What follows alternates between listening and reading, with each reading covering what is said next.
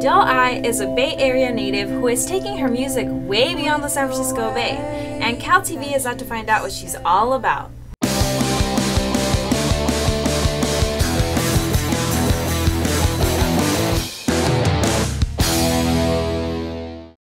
Hey everyone, this is Diana with CalTV, and tonight we're going to be singing I Hate You as we sneak backstage with new local artist Doe Eye. Come on, let's go check it out.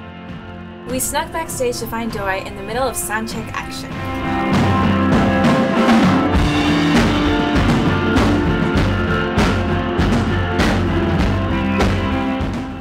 We're here backstage with Doe Eye. Hi, we're so excited to be with you here tonight. How are you feeling? Doing good, feeling good. Yeah. Are you excited and ready for the show tonight? I'm very excited. It's my second time playing at Bottom of the Hill. It's one of my favorite venues, so I'm stoked. So tell us why the name Doe Eye. What made you pick that name?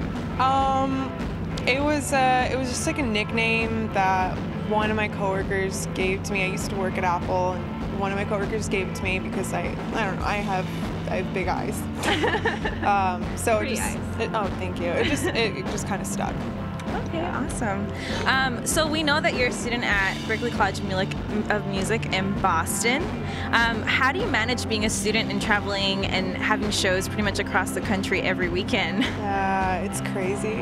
I go back and forth almost every 2 or 3 weeks between Boston and the Bay Area, and then in between those 2 or 3 weeks I'll also be like in New York.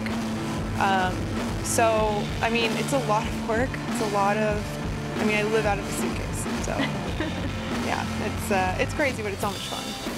Yeah. So 2 of your most popular songs from your EP are I Hate You and Run, Run, Run, Run.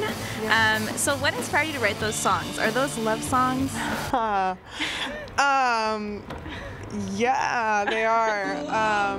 It's about being into someone or really, really caring about someone, and to the point where, like, you know, sometimes feelings aren't mutual, or, you know, they, like, it's just never there as much, you know, that feeling or the love isn't there as much on your end, on their end, and almost to the point where, like, you know, like, God, I hate you so much.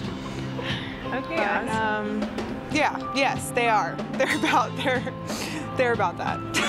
Have you ever been in love? No, I haven't. Those are pretty good songs for somebody that has never been in love. Yeah. You know, I get inspired by a lot of different things. It'll usually be inspired by some sort of experience, and then I'll use my own imagination and creativity to kind of work on it more and add more to it. So a little birdie told me that you were not only a songwriter and a singer, but that you're also a joker extraordinaire. Yes. Yeah, I'm a stand-up comedian on the side.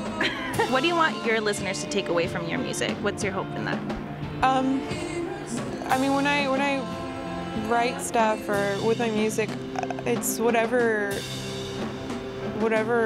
you know, your perception of the song is, whatever you think it is, and with any song, it's like it'll have a totally different meaning to one person than what this songwriter originally meant, and it's just really to be able to connect to it in some way.